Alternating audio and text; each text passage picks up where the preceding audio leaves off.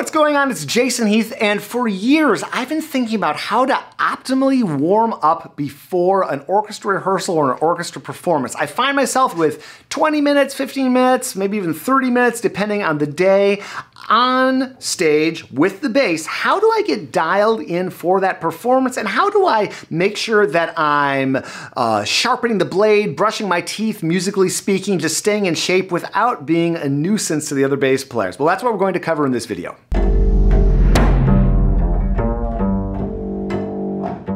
The first thing I do, and I consider this part of warming up, is tuning meticulously, particularly in orchestra, but in general. And I use a digital tuner I clip onto my bridge. I think I use a D'Addario tuner these days, but all sorts of things work. You can use your phone as well. And I just make sure that I'm dialed in perfectly in tune as I'm actually bowing the string. So you may get a different read when the string is ringing. I found my results are best when I am actually tuning the open string and really getting it dialed in. And I've done some videos on intonation, which I will link up to here. Number two, and by the way, I have put all of these exercises into a PDF that you can download in the description below. Open strings are next. So I've tuned my open strings. Now I'm going to do a very simple open string exercise. And this is nothing fancy, folks. It's just open strings. And I am, again, trying to not be obnoxious in my warm-up. If I'm at home, I'd probably start with a bit more volume if it's like me and the harp player on stage or one other bass player, particularly if I'm subbing in the San Francisco Symphony or something where I'm a guest. I do not want to be like showboating and being annoying. I don't anyway. So I generally start off at a pretty low volume, and this is an opportunity for me to just check in with my body and think about my posture and having a nice athletic stance. And I am generally sitting when I'm in the orchestra, sometimes standing, but generally sitting. But regardless of whether I'm sitting or standing, I just use this as an opportunity to scan my body and then do some simple slurs. For me, it's all about the right hand in orchestra and in general.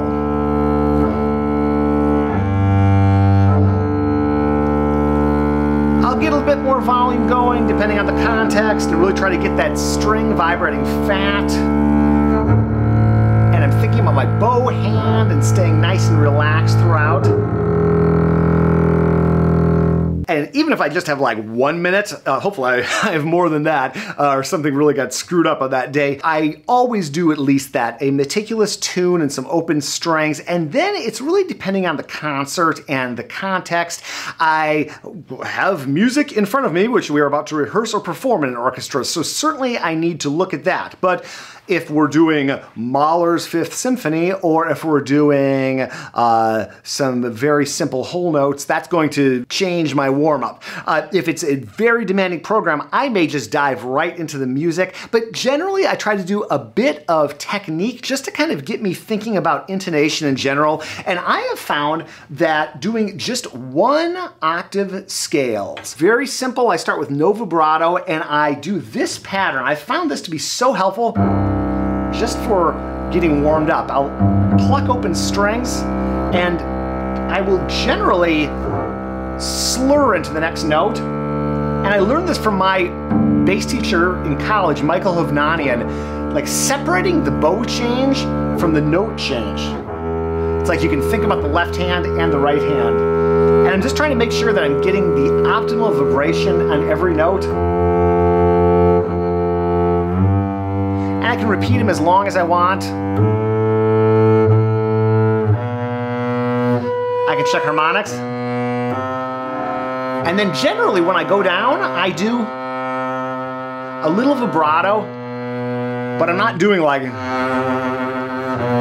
some sort of like old man, nanny goat, or possibly soloist vibrato.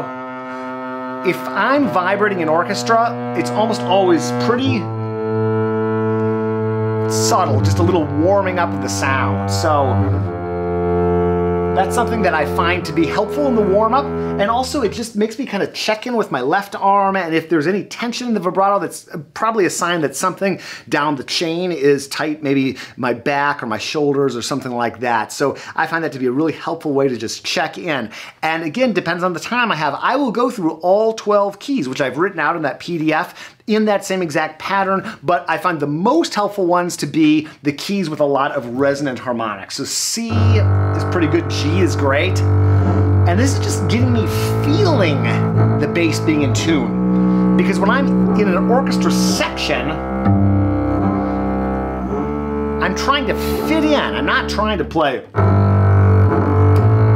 with a really direct sound, especially when I'm subbing in a professional setting like San Francisco Symphony. I'm trying to fit in and blend, and as a result, it's a little hard to hear myself in context, but I can feel the bass vibrating, and so just making sure that I am feeling each one of those notes and feeling what good intonation is, how it actually vibrates,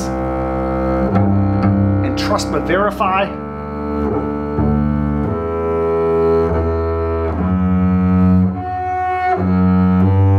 It also gives you a chance to check in with any wolfy notes on your bass and kind of remember how those feel, and subtleties like this, like how a wolf feels or how your bass resonates.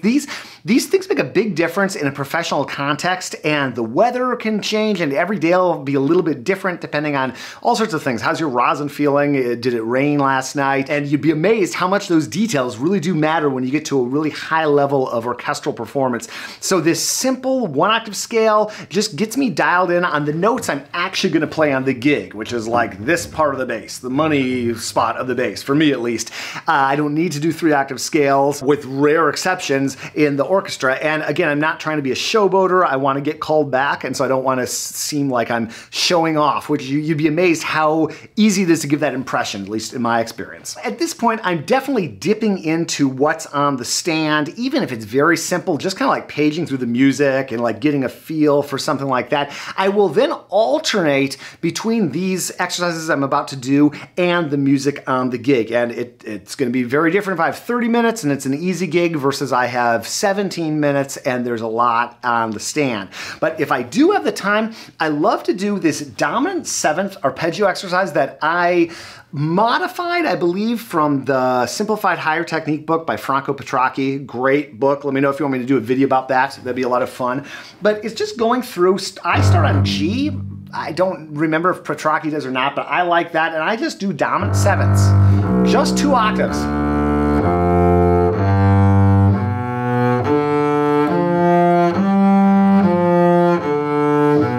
And I can slur very different ways, and then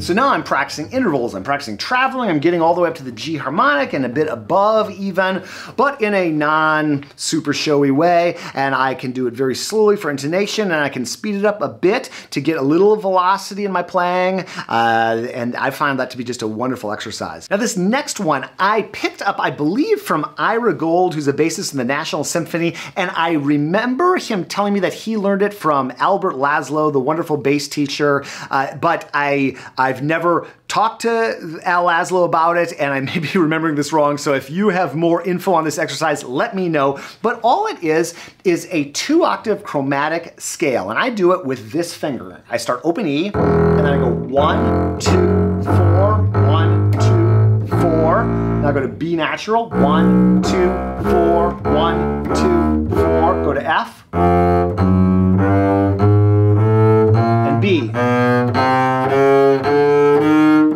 And back down. So an open E, and then everything else is 1, 2, 4, 1, 2, 4, and the symmetry of that pattern is awesome. So you can slur, and I've got these written out in that PDF packet, but again, you can just figure this out once and you can do it.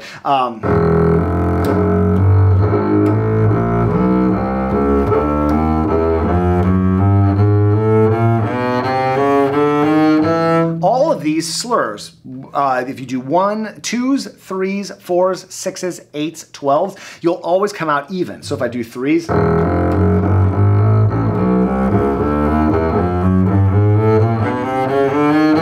and then you can just go back down. So I usually do 2s, then I do 3s, 4s, 6s, 8s, 12s if I have the time. And this is now, we've done all these diatonic and arpeggiated things, but now we're doing what we do a lot in orchestra, which is these chromatic notes and kind of filling in the gaps. And again, the money zone, for me at least, this right up to about the neck block, we're tackling that. And then you can practice this same pattern in a variety of ways off this. I remember, I think picking up from Ira, this really cool, like doing it at the frog, doing it at the tip. And I don't remember why this is helpful for your playing, but I do find that it's helpful, and you can try it like in the middle. And then you can just do like off the string, like 4 times.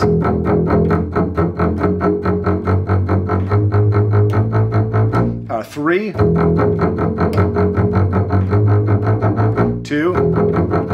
You can do 2 bits are up bow. And I find it important, for me at least, to practice spiccato on a daily basis, especially when I'm playing in the orchestra. A large percentage of music in orchestra uses that or some variant of that. And so I try to sprinkle that in if I have the time, but maybe I have a whole bunch of spiccato passages I have to practice in the orchestra. That takes priority. This pre-concert, pre-rehearsal warm-up kind of idea is a personal thing, and we've got a great book and video by the wonderful Susan Hagen, who subs a lot in the Boston Symphony. Check that out, and we'll see you in the next one.